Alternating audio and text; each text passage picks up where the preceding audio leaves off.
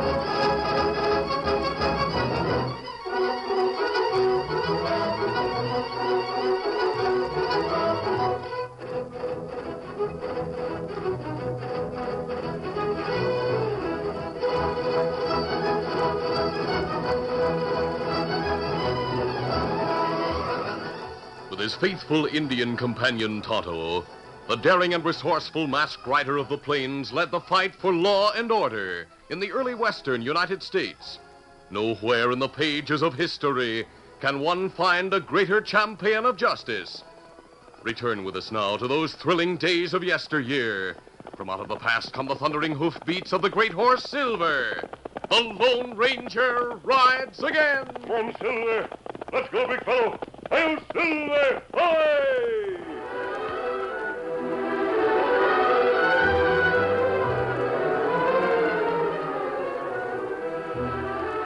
Tonto lounged in the shadows outside the Last Chance Cafe. Through the open window, he could see and hear everything that was going on inside.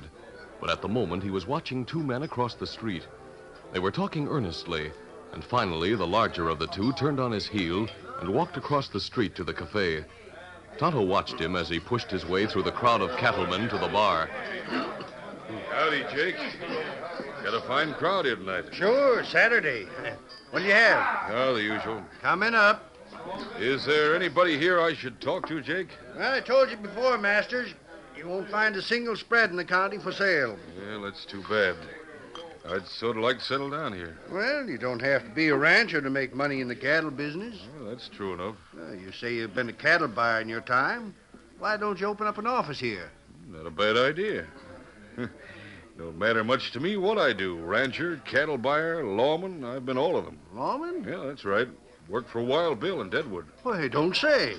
By the way, you'll be electing a new sheriff next month, won't you? Well, there'll be an election, but I don't figure there'll be any change. John Bennett's been the sheriff for a long time. So I hear. Yeah, let's hope you never have need of a better one. What's that? No offense. I guess as long as the county stays peaceful, Bennett can handle the job. At that moment, the doors of the cafe swung open and a stranger staggered in. His guns were slung low. There was a wild glare in his eyes. His mouth was ugly. I should have touched wood. This looks like a tough customer. Yeah. All right, barkeep. What are you waiting for? Set up drinks for the house. You've had enough to drink. Hey, you arguing with me?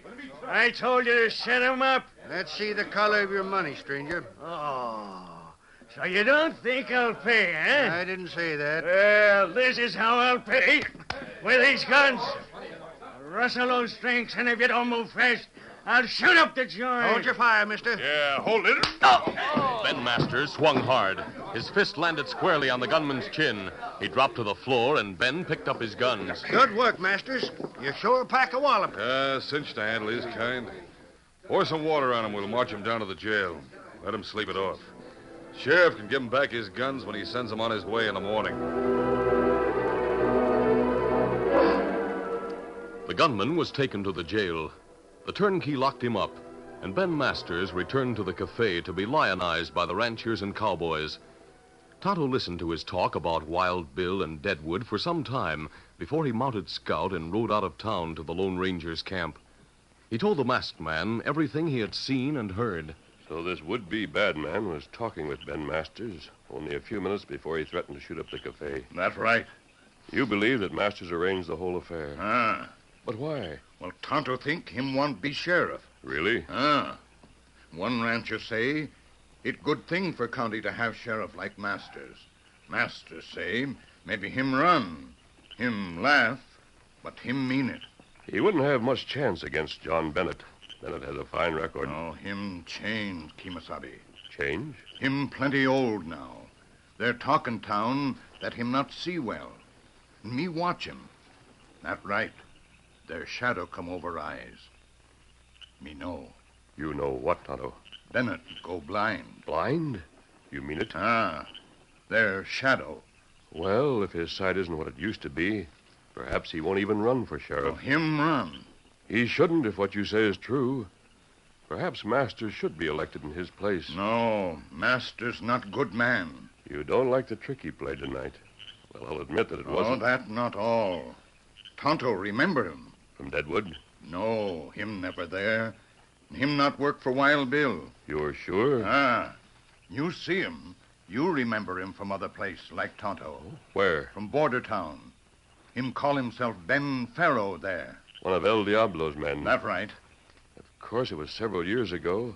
He might have turned over a new leaf. It not good him be sheriff. No, we'll do our best to prevent it, Kimosabe.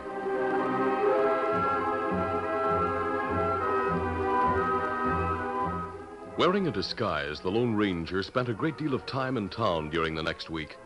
He was there when Ben Masters publicly announced his candidacy for sheriff. He listened to the talk, and he watched John Bennett closely. At the end of the week, he had made a decision. You're absolutely right about the old sheriff, Tonto. He doesn't see well. People don't talk about it because they don't want to hurt his feelings. They like him. But they'll vote against him when it comes to the election. Not bad. However, if Bennett were to withdraw in favor of someone who was better qualified, that man could win. After all, Masters is a stranger. The ranchers would rather vote for someone they knew. And what we do? Persuade Bennett to withdraw. How, Kimasabi? Prove to him he has no right to be sheriff.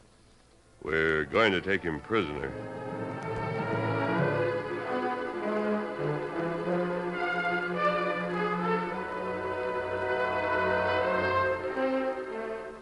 Every night at dusk, the sheriff rode from his office to his ranch, which was only 3 miles outside of town.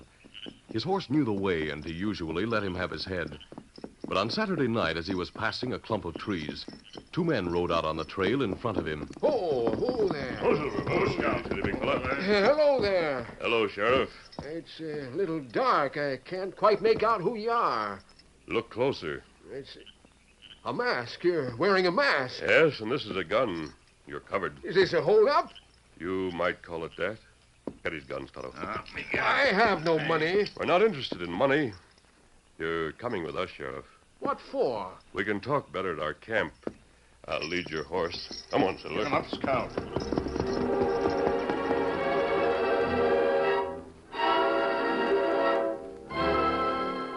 Half an hour later, the sheriff was sitting beside the Lone Ranger's campfire. Why have you brought me here? Believe it or not, Sheriff, because we're your friends. Friends? Yes. We don't happen to be outlaws. But if we were, if we'd meant to rob you or kill you or take you prisoner and hold you for ransom, we wouldn't have had any trouble, would we? You have taken me prisoner. Only so we could have a talk with you. What about? You?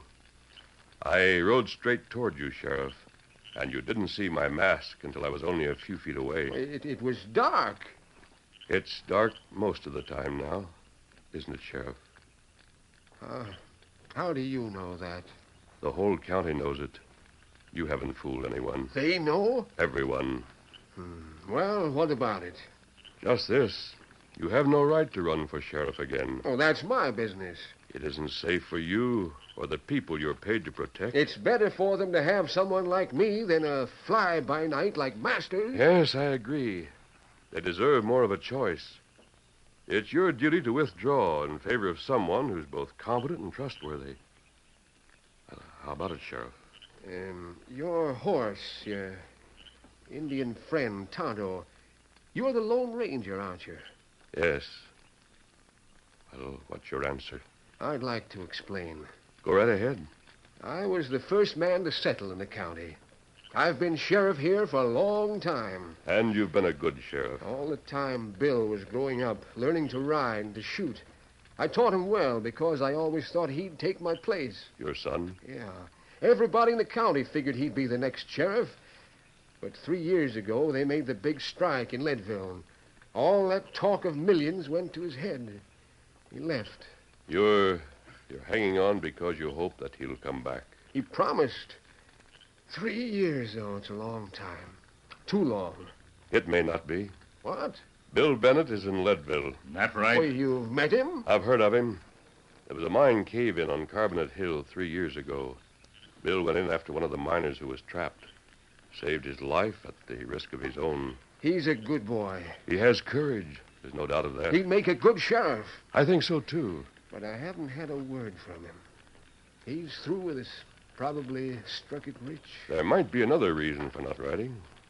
You don't mean that he's dead? No, but if he's one of the thousands in Leadville who didn't strike it rich, his pride might keep him from writing or coming back. Oh, I wish it... Oh, but there's no sense to that. You're right. I'd better face the facts. Bob Hanlon would be a good sheriff. I'll have a talk with him. Why don't you nominate your son in your place, Sheriff? Bill? Why, what's the good? Do it. Tell folks that he's coming home? Yes.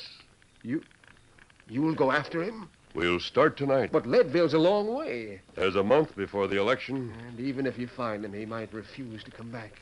I have an argument that will convince him. What?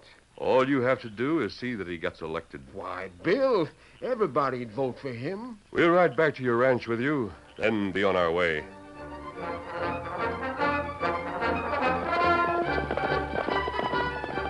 The Lone Ranger and Tonto rode to the north, past the Spanish peaks and on to Pueblo, on along the banks of the river that boils.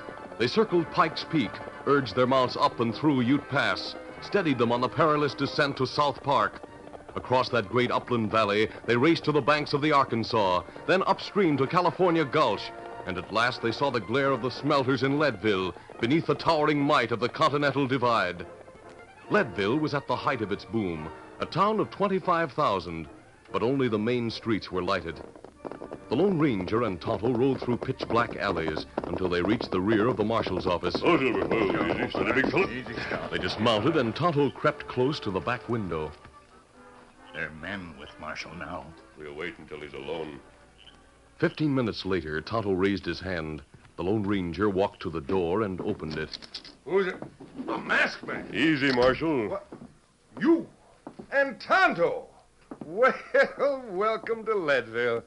Hey, gullies, how long's it been? 2 years anyway since you caught those road agents for me. What brings you here?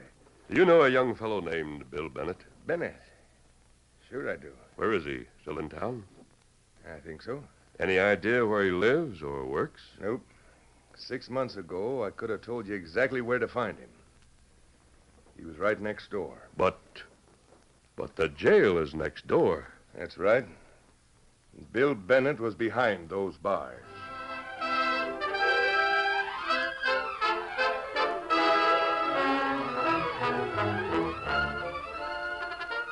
The curtain falls on the first act of our Lone Ranger adventure. Before the next exciting scenes, please permit us to pause for just a few moments.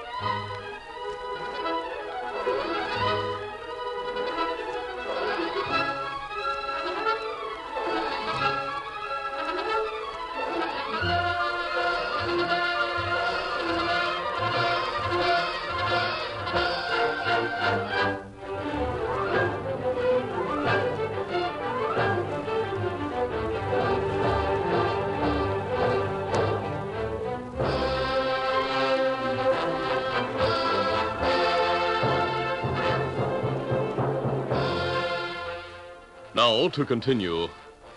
For a moment after the marshal announced that Bill Bennett had been in jail, the Lone Ranger said nothing. Then he turned to Tonto. Well, it looks as though we've made our trip for nothing, Tonto. Why? What'd you want with Bill? We wanted to persuade him to go home and take over his father's job as sheriff. An ex-convict isn't qualified. Now, wait a minute. Bill was in jail, all right, but he shouldn't have been. It was all a mistake. He was framed for that bank robbery. Oh? Suppose you tell us about it. Sure. Tabor's bank was broke into. There weren't any clues at all. But the next day I got a letter, anonymous, telling me to search Bill Bennett's cabin and I'd find the missing cash. Well, we did find some of it stuck in his mattress. He didn't have any alibi for the night before, so he was convicted. That's why I locked him up. But how was he cleared? There was an hombre shot in a gunfight a week later. And just before he died, he confessed he'd taken part in the robbery. There was 2 others that worked with him, but Bill wasn't one of them. They'd planted the cash in his mattress so that he'd get blamed. Why did they pick on him? Well, one of the other crooks, Macklin, had a grudge against him. And did you catch Macklin and his partner? No, they were long gone when this hombre got shot up and told us who they were. But Bill was freed right away? Right away. Then we still want to find him. That's easy enough, only... Only what? Well, a job as sheriff. He's sour on the law, mister. He's sour on the world. Oh, it'd be a fine thing if you could persuade him to go home, but I don't think you can. I'll try, Marshal. All right. You and Tonto wait right here. I'll send one of my men out to locate him. You want him brought in? No. We'll find him for you. The Paradise Cafe was in the dark side street known as Cutthroat Alley. It was early in the evening for the Paradise, and outside of the dozing bartender, Bill Bennett and Tex Cleary were the only customers. So you're pulling stakes, Bill. What are you going to do, go home? No, Why not? I can't. I couldn't face him back home.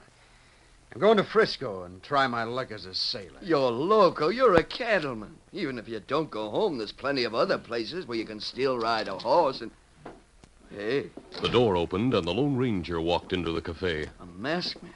Don't go for your guns. Oh, not me. You picked the wrong spot for a holdup, mister. You're Bill Bennett, aren't you? And if I am? You're coming with me. Yeah? Did Macklin send you after me? No, your father did. That's a likely story. I have a horse for you outside. We're starting back for Sunset County tonight. I'm never going back to Sunset County. You promised you would. Yeah. When I thought I'd come back rich, you know...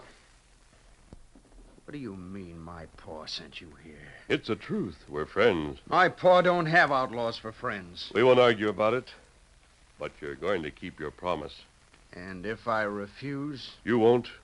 Your father needs you. He wants to see you. And if you don't go back there soon, we'll be too late. Too late. Your paw, Bill. Yeah. All right, mister, you win. Good. Let's go. On the morning of Election Day, the ranchers and cowboys of Sunset County swarmed into the county seat, and Ben Masters watched them from his hotel room. Pecos Mike was with him. You haven't got a chance, Ben. Yeah, you're wrong. I had a big conference with Bennett and the Election Commission last night. I protested against young Bennett running when he wasn't even in the county. The old man gave his word that he'd be here by 8 o'clock tonight, to be sworn in if he was elected. Well, that's all I wanted, to make the old man set a time limit for his showing up. And what happens if he doesn't show? Well, I get the election by default. That's what the commission decided. He can't get here. You know that. I know that. But the rest of the county doesn't. Not yet. At 7:30 that evening, John Bennett was slumped behind his desk in the room he used as an office at the ranch. The door opened, and his foreman entered. Good news. He's winning. It's a landslide. What's the difference how many votes he gets? He isn't here. There's still time. Half an hour. And all along I've been so sure the masked man would do what he said. Well, now I've got it straight. He didn't have a chance of persuading Bill to come back. What does being sheriff of Sunset County mean to a man who can make millions? Well, there's nothing left to do but... Oh, wait. Someone just rode up. Judge Carter looking for Bill. Oh, no, they're 3 men. Who is it? I can't see. They're coming inside. Joe, who? It's the masked man and an Indian and Bill. What? Howdy. Welcome, Bill. Howdy, Joe. Where's Paul? Right here, son, right here. Welcome home. Paul. There's nothing wrong with you at all. Never felt better, but we haven't got much time. It was a trick. The masked man lied to me. Lied to you? Oh, no, son. No, this is the Lone Ranger. He wouldn't do a thing like that. I guessed who he was on the way here. All the same, he lied. Ask him. No, Bill. I said your father wanted to see you, and that if you didn't return home soon, it would be too late. Well, That was true, son. I'm losing my sight. It would be too late for him to see you. well, Oh, Paul, I'm sorry. You know that. It may but not be so bad. Later on, Doc says maybe an operation. What difference does it make, though? You're back, and I can use your eyes. I can't stay here. Why not? Haven't you told him? No, not yet. How's the election going? He's winning easy. Yes, but he has to be in town by 8 o'clock or it goes to Masters by default. Son, you're going to be the next sheriff of Sunset County. Sheriff? No. What have you done? What are you talking about? Your father decided that because of his eyes, he couldn't run again. More than anything in this world, he wanted you to succeed him. So he nominated you in his place. Now you've been elected. Why don't you tell him why I can't be sheriff? Why do you make me do it? There's no reason, Bill. I've been in jail, Paul. Son, You were cleared of the charge against you? And you think I'd swear to uphold the law after what the law did to me? That I'd lock men up like I was locked up, innocent, framed? Bill, what you went through should make you a better lawman. After all, the sheriff's job is to protect the innocent just as much as to punish the guilty. You'll be fair and just. That isn't true of the man who'll be sheriff if you refuse the job. You're needed, Bill. This may be the first time anyone has ever appealed to your sense of duty. Do you have one? Your father, your friends are counting on you. Are you going to let them down? Paul, you... The others... You want me? the masked man said it more than anything in the world. All right, I'm game. Then what are we waiting for? Get my horse saddled, Joe. We've got to make it fast. Right. But Pecos Mike had witnessed Bill's arrival, and as the little party from the ranch were passing the woods on their way to town, a rifle shot rang out from the top of the rise to the left of the trail. Another shot kicked up the dust in front of Silver, and the Lone Ranger swung the great horse into the shelter of the trees. The others followed him. So Masters is going in for gunplay. It looks like it. I wonder how many men are up there. With a rifle, one can stop us from getting by. Not for long. It's getting By dark. the time it's dark, it'll be after 8. Whoever it is only interested in stopping Bill. A quick, Bill. I want your coat and your hat. Right. I'll ride your horse. Easy, steady, big fella. What are you going to do? I'll show you. Hurry. A moment later, the Lone Ranger, wearing Bill's coat and with his hat pulled down over his eyes, was mounted on Bill's horse. The others watched as he rode out of the woods and started for town at a dead run.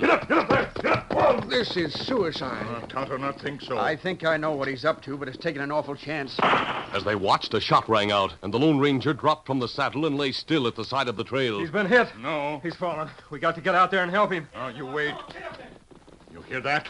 Gunman think him shoot Bill, and now him ride way. The coast is clear. Get him up, Scout. Come on, get it. The Lone Ranger was still lying flat on the ground as they rode up, Oh, Scout, fella. Kimasabi. but he sprang to his feet as he heard their voices. It's all right, Tonto. Get your horse, Bill. Tonto, get him. Come, Scout. Come, fella. You faked it. Here's your coat, Bill. Easy, boy. Thanks. It sure looked like the real thing. I'd hate to take a fall like that. I don't make a habit of it. Did you get a look at the man who shot at you? No, he was too far away and well hidden by the ridge. But I caught a glimpse of his horse as he rode away. It was a Palomino. Hey, Pecos Mike. Ben Masters' partner. He's the only one around here who rides a Palomino. He was heading for town. See Ben sworn in as sheriff. We can still stop that. Your horse, Bill. Easy, steady, Silver, easy. Come on.